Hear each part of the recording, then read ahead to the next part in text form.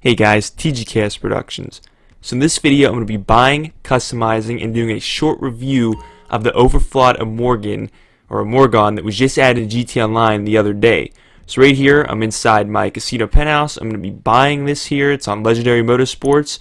Retails for $2,165,000. I believe this actually may be potentially be the most expensive sports car in the game.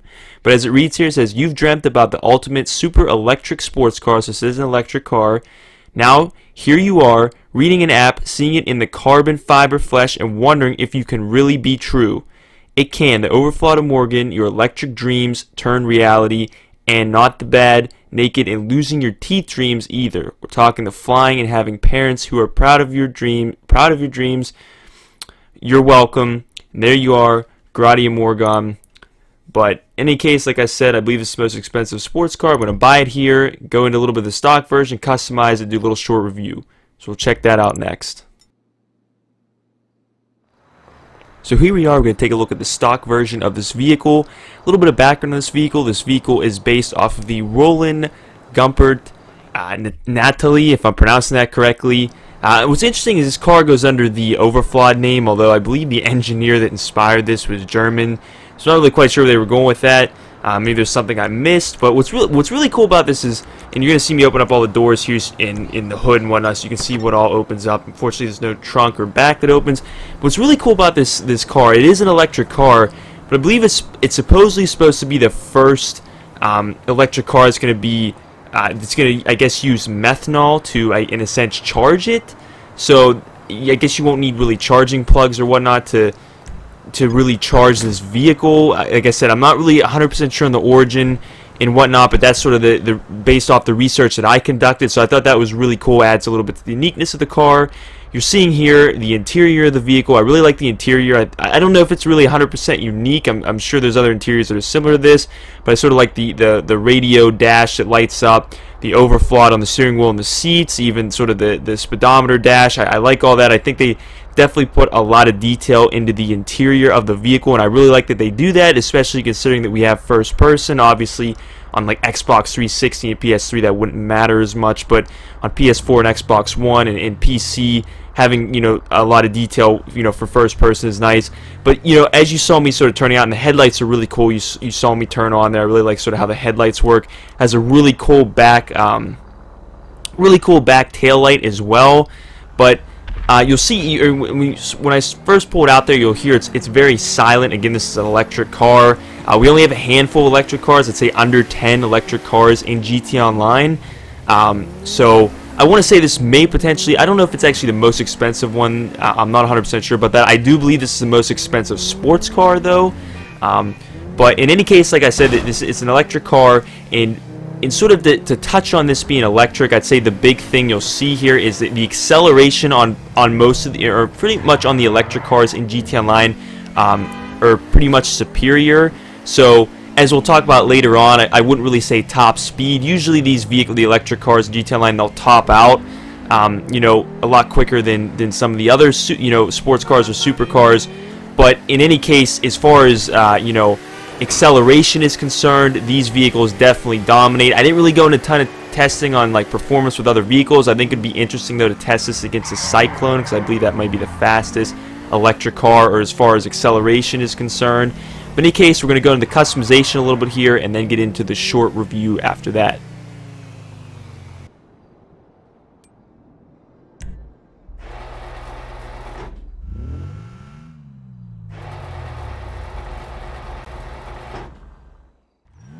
So here we are with the customization. For the most part, like I said, I usually let you guys just sort of watch this through in case you want to see what all this car has to offer as far as customization is concerned, but there's a few things I always like to note.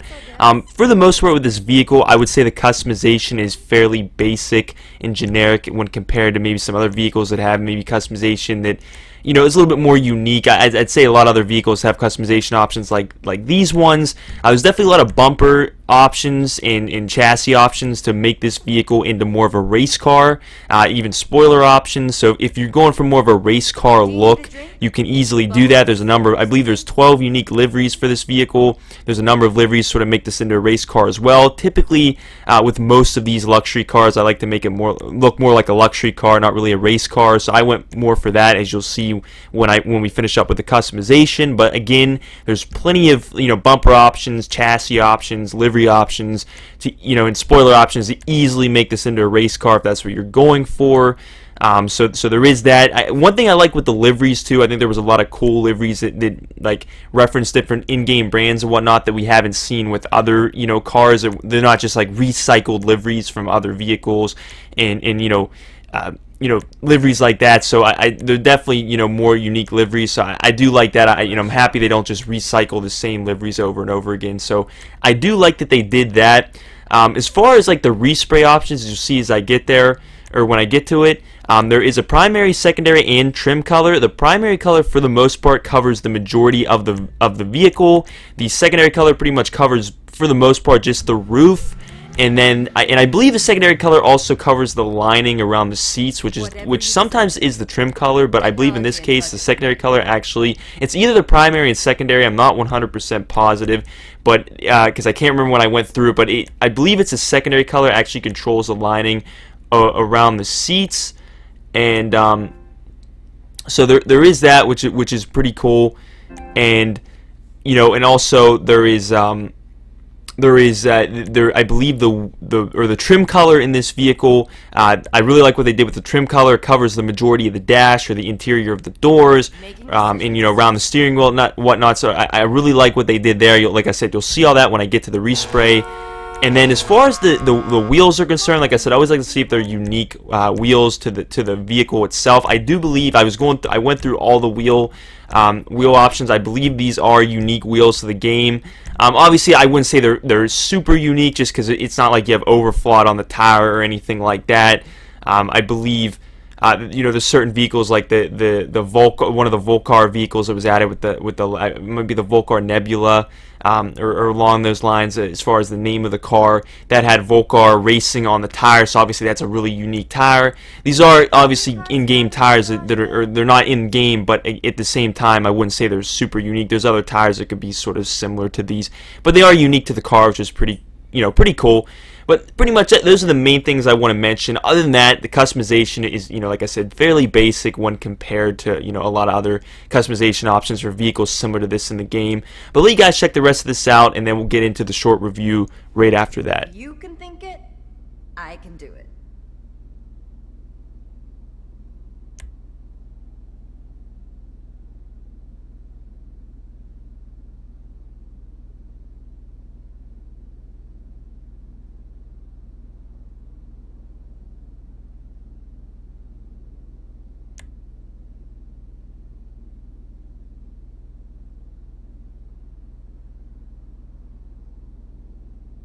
Think long and hard.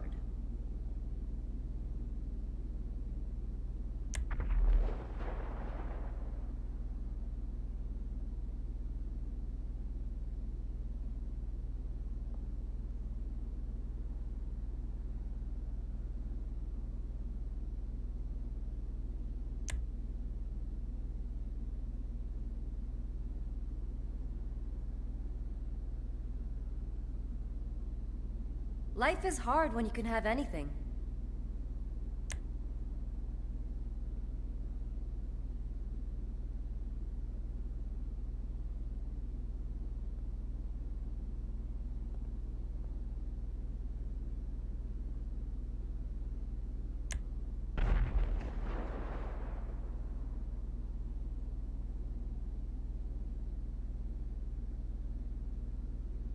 Do you need a drink? Bubbles or something?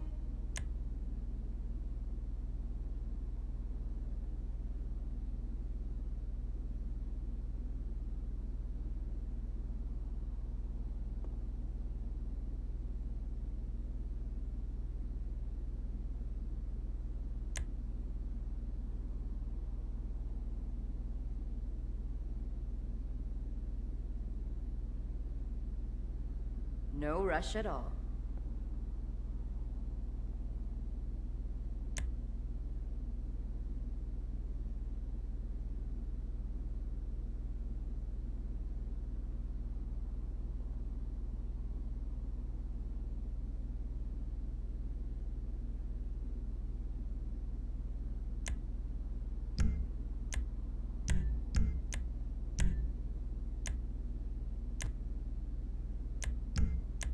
Whatever you desire.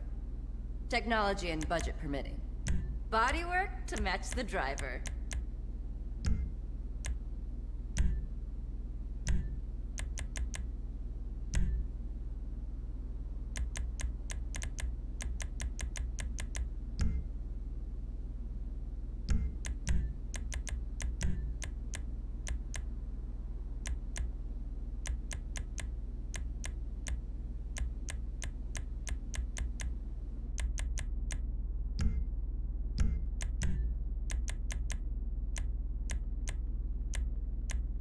Making decisions is stressful.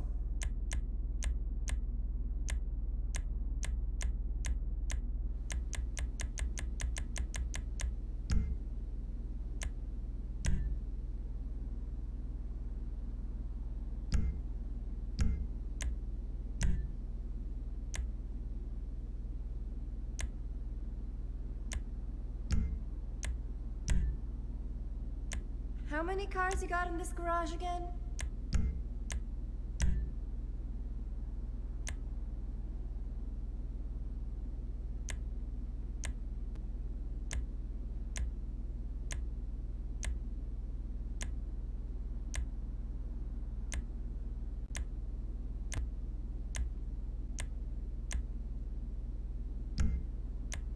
If you can think it, I can do it.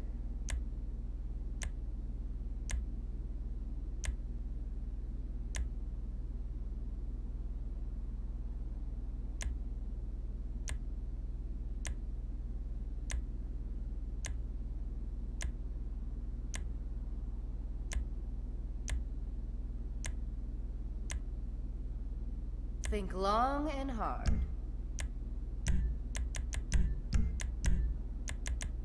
You'll move through those gears like silk.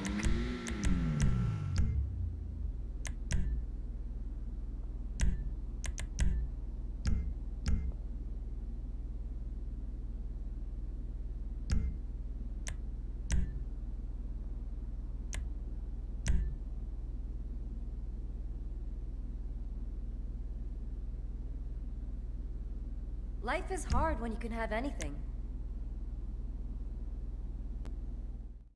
So here is the final product of my vehicle right here. I believe I went with a primary, as far as the primary color is concerned, I believe I went with a bright purple.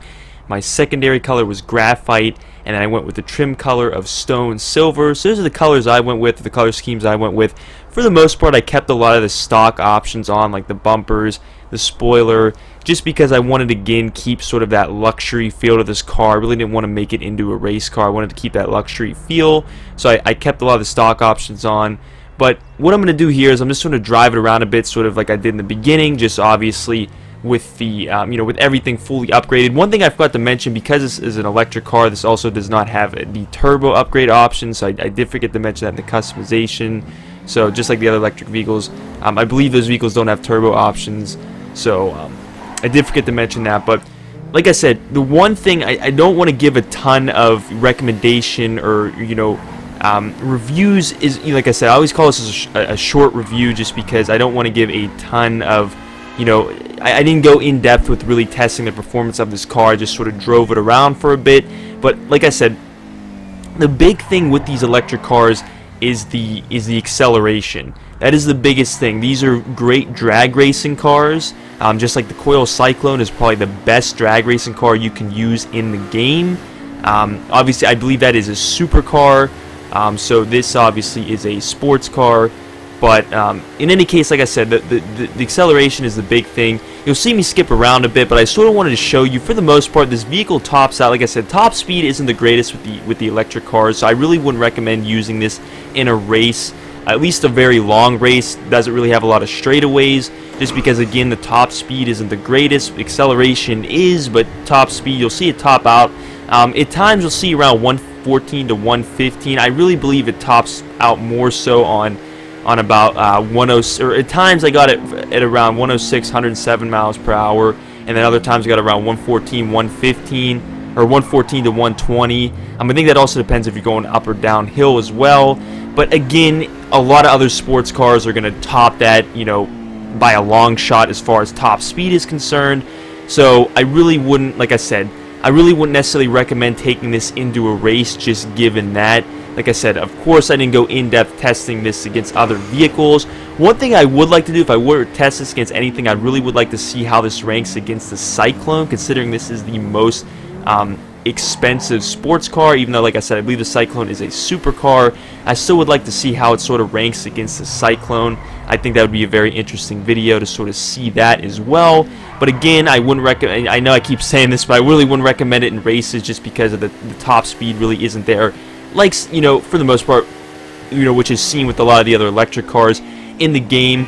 For the most part, overall, I think this is a pretty cool car. I mean, I like the look of it. I don't think that it's... I think that the background of the vehicle is very unique as far as, you know, it being the first electric car to sort of use methanol, you know, and whatnot for the charging or the fuel or to run the vehicle. I think that idea is really cool, but the overall look and whatnot, I wouldn't really say that is...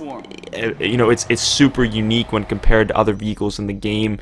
I think a lot of features with this car can be compared to other vehicles, but I still like the idea of it. I still like the background of it, and it's cool that there's an electric car. We only have a you know, handful of electric cars in the game, but I wouldn't necessarily recommend buying this car. Like I said, I believe this is the most expensive sports car. If you're going for sports cars, especially for performance, you're gonna want to buy something like the Pariah, the Nathalie GTO, the Vicer Neo.